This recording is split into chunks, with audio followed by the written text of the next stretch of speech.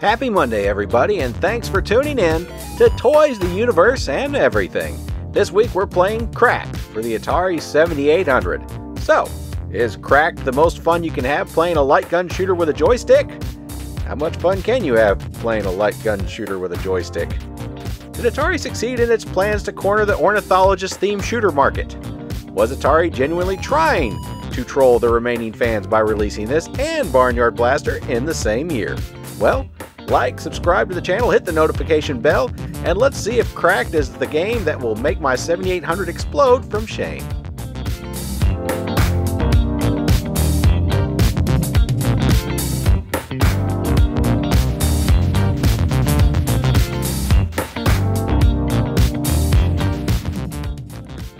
Cracked was released in 1988 by Atari because why not?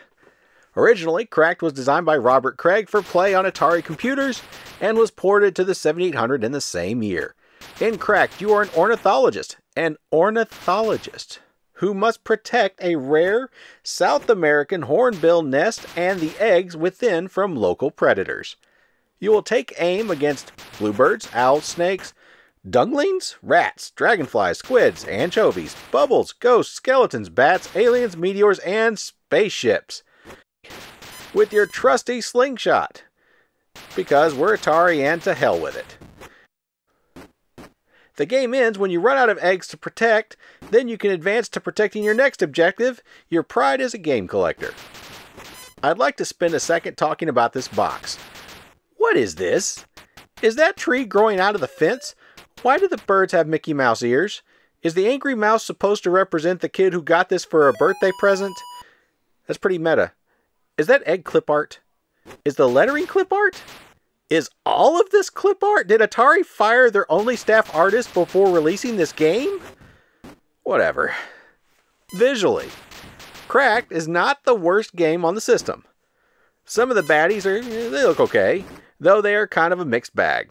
Many of the pests in the game, like the anchovy and the bubble, look lazy and forgettable. Like Barnyard Blaster, the baddies are also way too small for the most part, which make targeting even a bigger chore than it already is. The animation isn't going to win you over, as most characters use only 2 frames, and some barely look as though they use that much.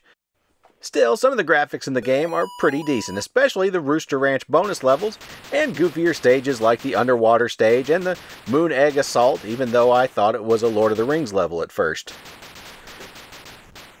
The sound is a solid 7800 meh. The only memorable jingle within is Tommy Walker's 1946 Charge Fanfare, which gets played over and over, and Chopin's Funeral March when you lose the game, though that gets weirdly interrupted by a random chime. I'm sure Atari's crack legal team told them they could use those bits of music without paying royalties.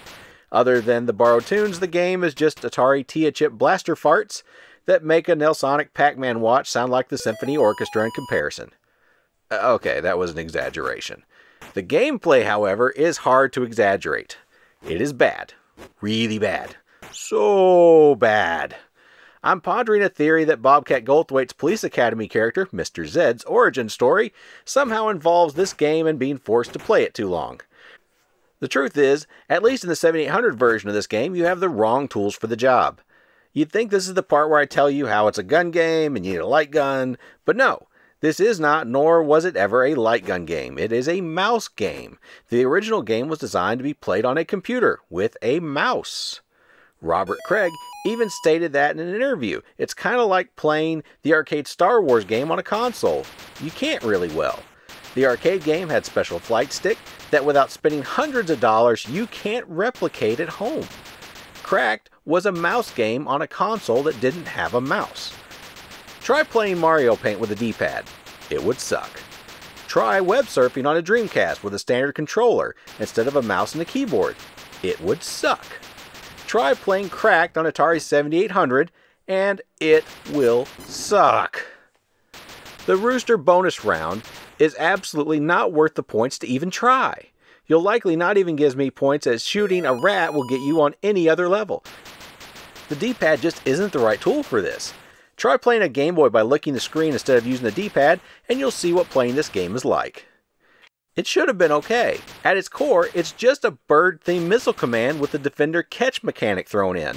It should have been a lot of fun. How do you screw up missile command?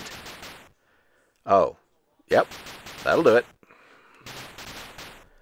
The game would have been okay. Not great, never great, but okay if it had a mouse or supported the Atari trackball controller. You remember that thing? Like so many late-era Atari games, I can't tell if it comes to being cheap or if Atari seriously hated their customers. In my mind, I see the people in charge at Atari at this point like the bad guy from Wayne's World explaining Miss Pac-Man to Wayne and Garth. Watch it, kids. It's a cinema classic. But is cracked a gaming classic? Well, if you've heard anything I just said and you're still on the fence, I have no way left to stop you. The computer version was just okay, but without a mouse, it is absolutely terrible on the Atari 7800. Maybe you need an ornithologist-themed shooter on your Atari 7800. Maybe Atari was tapping into a huge demographic and were simply ahead of their time. Maybe this game will be rediscovered and cherished as a hidden gem like Mighty Final Fight or Wild Guns. Yeah, right. And monkeys might fly out of my butt. Wayne's World reference. So anyway, I hope you enjoyed this video, and no matter what your questions are about toys, the universe, and everything, remember, the answer is always to have fun. And if you know anyone considering a business venture by entering the game publisher space by creating an ornithologist-themed shooter that plays with a joystick, remember, friends don't let friends do drugs. Thank you everybody for watching this video. I really do appreciate you spending time with me. If you want to help me do more like this, please like and subscribe and share, and let me know in the comments what kind of videos you're interested in. Or if you maybe bought this game when it was new. Lord help you. Until next time, everybody.